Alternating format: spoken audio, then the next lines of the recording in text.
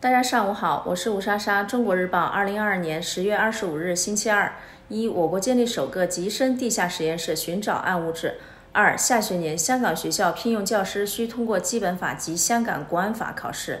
三、跳水世界杯，中国队8金4银收官，居奖牌榜榜首。四、国内汽柴油零售价上限价上调，92号、95号汽油升0.15元每升。五、在岸离岸人民币对美元汇率分别跌破7.26和7.30关口。六、阿里商家多平台经营是常态，今年双11不再单纯关注 GMV。七、前3季度国内生产总值87万0269亿元，同比增长3.0%。八、射击世锦赛，中国队拿满8个奥运席位。九、中国将积极申办2031年女足世界杯。十、欧洲新冠确诊病例累计超2.6亿例，死亡病例超210万例。11、欧理会批准在欧盟范围内统一手机等电子设备充电接口。12、42岁印度裔苏纳克胜出，英国1年内迎来第3位首相。谢谢收看，明天见。Good morning, everyone. My name is Grace. China Daily, Tuesday, 25th October 2022. 1. China has established the first extremely deep underground laboratory to search for dark matter. 2.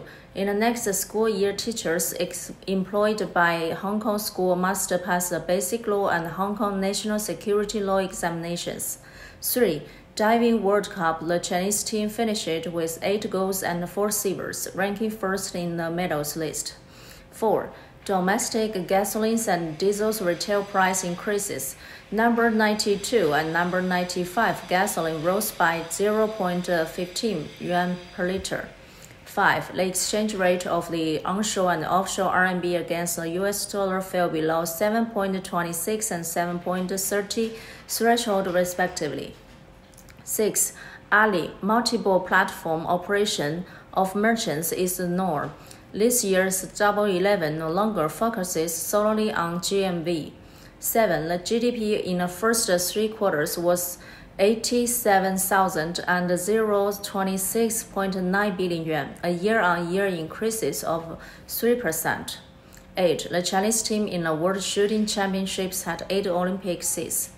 9. The China will actively bid for the 2031 Women's Football World Cup.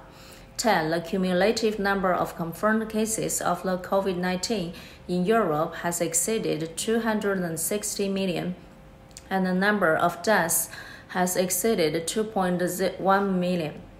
11. The European Council approved the unifications of the charging interface for mobile phones and other electronics devices within the EU.